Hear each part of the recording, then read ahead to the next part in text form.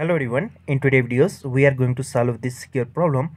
X square is equal to 33 square plus 66 square plus 99 square, and we have to find the value of the x which satisfy this equation.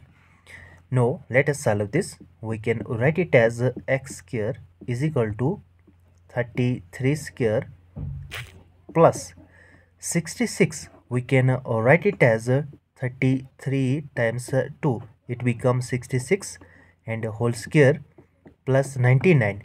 99 can be also written as 33 times 3. It become 99 and square.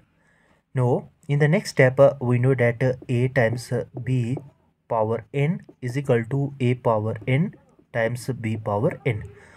Now we use this identity in this term as well as in this term, and we get x square is equal to 33 square plus 33 square times 2 square plus 33 square times 3 square.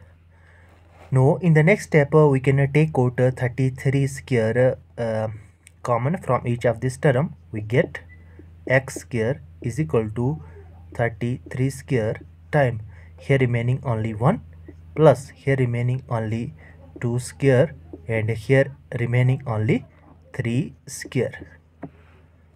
Now we have x square is equal to 33 square times here become 1 plus 2 square 4 plus 3 square, it become 9.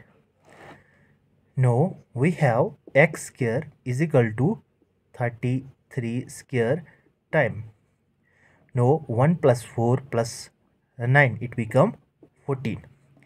Now on taking square root on both sides, we get square root of x square is equal to plus minus square root of 33 square time 14. Now we can cancel out this square by square root and we get x is equal to plus minus. Now we take individual square root on both of this term. We get square root of 33 square times square root of 14. Now we can cancel out this square by square root. Thus it gives out plus minus 33 and square root of 14. And as it is a square problem x square, thus it has two roots. Now we have two roots. One root is 33 square root of 14 and second root is minus 33 and square root of 14. If you're new here, make sure that you to subscribe our channel for more informative video. See you in the next video. Till then, bye.